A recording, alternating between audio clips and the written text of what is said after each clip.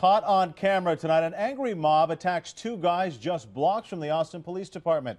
Tonight, the video has gone viral, viewed nearly 300,000 times. And despite all the play, right now police are having a tough time figuring out exactly what happened. Tonight, KITV's Alex Boyer takes a closer look.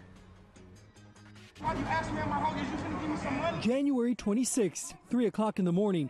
Amateur video captures a heated exchange between two groups of men near the 900 block of East 6th Street.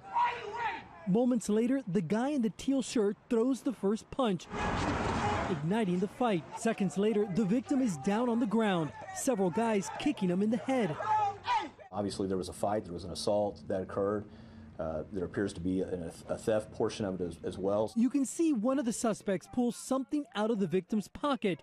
Then the angry mob turns his attention on the victim's friend, knocking him to the ground as well. There's more to the story besides what's seen there. But Austin police aren't saying what that is, at least not yet. Now, since that brutal beatdown, shop owners along this stretch of East 6th Street have started leaving the lights on outside in an effort to increase visibility. You can see just how dark it was outside World Liquor and Tobacco the night of the fight.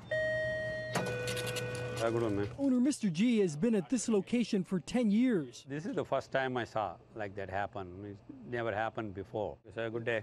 He didn't witness the fight, but it's clear from this video several people did, including customers at a nearby gas station. Sergeant Jonathan Herring hopes one of those witnesses will come forward. What you say? Near downtown Austin, Alex Boyer, KITV News.